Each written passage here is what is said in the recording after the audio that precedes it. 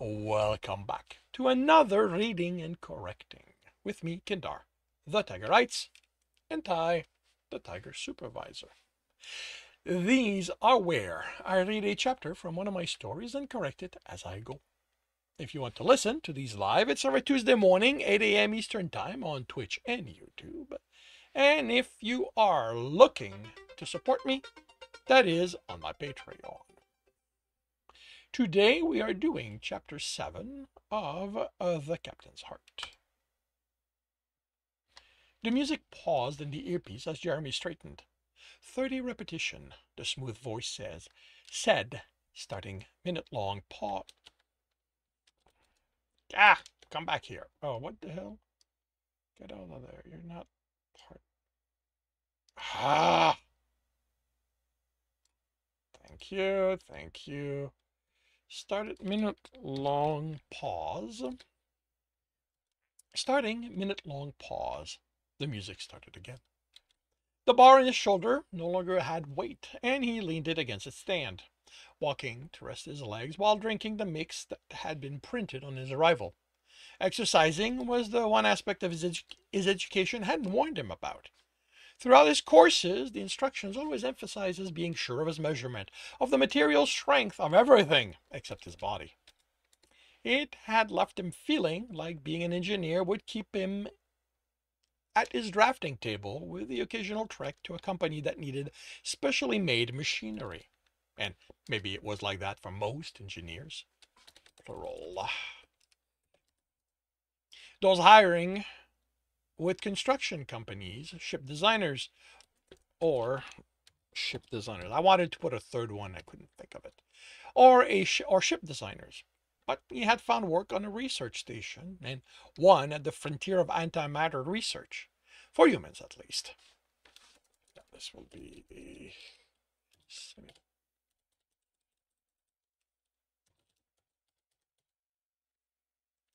For humans, at least. His first day, I found work on... Why do you not like this? No. His first day had been spent running from one emergency to the other as a scientist overloaded this and another, burned that. He'd considered it a miracle that nothing had exploded and hoped it was the exception, not the norm. And then Dr. Manuel had told him he'd passed her test, except for how out of shape he was. She'd ordered him to the gym to have an endurance training regiment worked out for him. He'd resented her for the subterfuge. He didn't need to be lied to give his all, but he'd followed her instruction since she was his boss and had continued with his training since. Nothing intensive, but he'd gotten used to being able to run across the station without falling from exhaustion upon reaching the reactor he had to fix before the meltdown happened. Pause ending, the voice said. Please return the exercise to the exercise position for another 30 repetition at 102 kilos. He placed the bar over his shoulder and adjusted his stance. Then it weighed 102 kilos. He did the 30 repetition, and the voice interrupted his music to inform him he was done with this exercise. On the way to the pulleys, he printed another drink. Sorry for being late, Omar said, stepping to the printer next to the one Jeremy waited at. The two had started working out together a year in of Jeremy starting at the station, and after yet another visit to his doctor for his stomach issues, it had taken okay, this is going to be that. It had taken a while to adjust his medication so that his stomach didn't trigger the slightest stress. Even back then, Jeremy could deal with a meltdown without his stomach acting up. But bumping into a muscular guy could have him worrying and his stomach acting up. He didn't remember getting beaten up by a bully or threatened, but someone back in his childhood had to have scared him to react like this. At least now my stomach only reacted to reset. Okay. This I need to change because As my co-scriptor pointed out, it's not quite clear why he's no longer reacting to that. I know why, but Jeremy needs to have come up with an excuse for it. Um,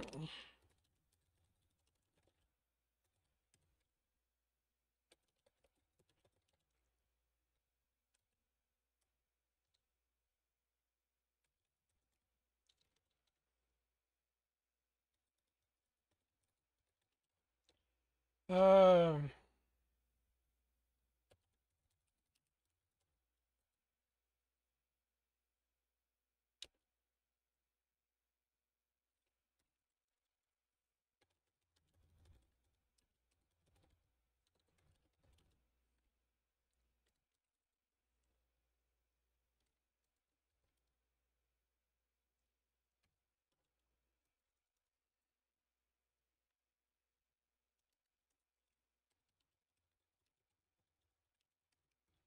all right, so let's try that. At least now, at least now no. At least now, he no longer noticed the others in the gym, even the massive ones. So his stomach no longer bothered him. Do you want to join me once you're done with your warm-up? I'm going to be at the dumbbells. By then. I'm going to be at the dumbbells by then. I'm going to stick to the other today. The system doesn't like it when I don't listen to it. Jeremy chuckled. That's in your head, right? It's a computer. It doesn't have opinions. Omar shrugged. You're going to be nearly done by then anyway. He took the bottle. All right, but next time you lay into me for not hanging out, I will remind you of this moment. And I'll point out that this is one time out of too many to count. While I need to remind you there are other people than me and your friends at least once a week. Jeremy grinned. You are already enough to deal with. I don't need anyone else. Ha ha ha. He reached the pulleys, and the system's voice told him how many repetitions he was set for. Put his friends out of his mind and continued with his exercise. There was something in the air. Jeremy thought as he walked through the crowd. People were talking excitedly in low voices. The best he could make out, it was about an arrival. He wondered who could be visiting the station that so many people were excited about it. Do you have any idea what's going on? Lucy asked as Jeremy took the salad out of the printer. She nodded to the cafeteria's entrance. Someone's visiting, I think, he replied. I've been in the labs all morning. One of the others might know. He waited for a meal to print, a large steak with far too many fries on the side as far as he was concerned. Today, the available spot on the table for the late arrivals were next to Omar,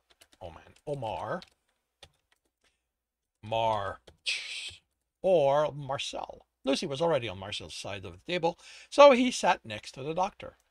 Anyone know who's visiting? Lucy asked before digging into her meal. Who told you someone's visiting? William asked.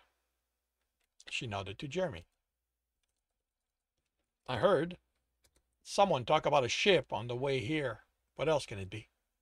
It could be cats, William replied, grinning. But they aren't visiting. They limped in and have been docked at the cargo ring. Why there? Alice asked. There's nothing. William shrugged. I'm just at comms. I don't get to ask why certain decisions are made. Blah. So we have cats on the station? Omar asked, grinning at Jeremy. We're getting our very own comedy show. I hope not, he replied, then explained at the raised eyebrow. Just think about all that fur flying around and clogging the air system. They aren't designed to deal with it. They'll be fine, Janice said. I mean, if you shave one of them and dump that in the air system, then yes, we're going to be breathing that stuff for weeks. But them just walking around and shedding, we're fine, she grinned. So I say we pull out the welcome carpet for them and see what happens. The table exploded in laughter. You guys know we have a Kelsirian on the station, right? William said once he caught his breath, and the table fell silent, staring at him. I guess you didn't. Why do we have one of them? Jeremy asked, slowing his breathing to keep his stomach from acting up. Wasn't like it would know they'd been laughing at them. Because they are the reason we have a chance of joining that Federation of Alien thing. Didn't you know that? Our border on this side touches theirs. Touches theirs. We are literally the closest human station to them. So we have one of their ambassadors or something. You've met it? Alice asked. I've seen him. You know what? But he doesn't interact with lowly peons like us. How do you know it's an E then? Marcel asked. Because the first thing they told us when we arrived was that he was here, and we'd better watch how we treat him if he ever deign talk to one of us. What does he look like? Omar asked. Like, I don't know, a cat? William shrugged. You've seen them in movies. Those are movies, Omar said. You saw a real one. He still looks sort of like that. Pointed ears on top of his head, short muzzle-like thing. Whiskers, I think. I think he's fat. At least he looks it. Maybe it's all fur. Ginny chuckled. Maybe it's like in the movies and they're nothing more than bones and fur. Jeremy chuckled and relaxed, too. It didn't sound as scary as he'd imagined. Well, I'm just glad they're staying down there, Marcel said. As amusing as the idea of watching them pratfall around the station might be, I don't think it's a good idea to let them wander. There are kids here. Can you imagine what they'd do to them? The following silence turned uncomfortable, and Jeremy focused on eating. Anyone know what Gregory did to get shipped out? Alice asked.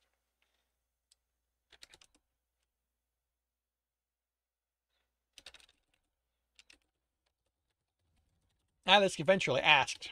I saw him getting escorted to the shipping ring yesterday. Jeremy shook his head, since he had never heard the name before. When Marcel spoke, it was at a whisper. I heard he caught the sickness. That's not what it's called, Omar said with a roll of the eyes. And? Janice asked.